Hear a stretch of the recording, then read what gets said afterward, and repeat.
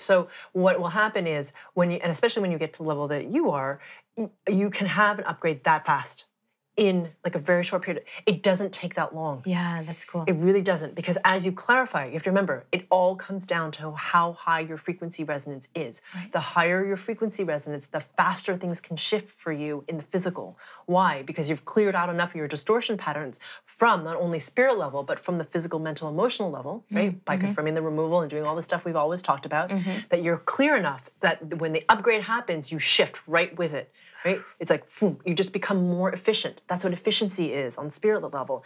That's what coherence is, right? This is when you're coherent, you're having coherence between the spirit and the physical and the level in between. So that means the whole system becomes much, much, much more harmonious, much more efficient. So when spirit moves, everything moves with it, right? And then you can have an upgrade as fast as you did.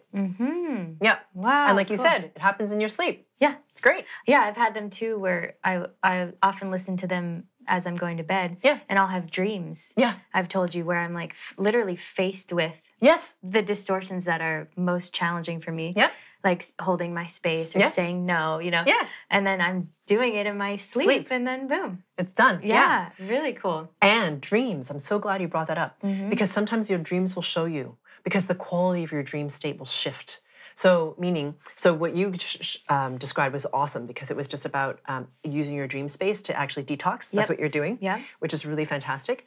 And when your dreams shift, often they will show you things like you've shifted. Like, do you know what I mean? Like you'll the theme of them? The theme of them, or what you encounter, or what you're presented with, or the knowledge that you're given, or what they portend. Like, meaning like some people in their dreams know that something's gonna happen.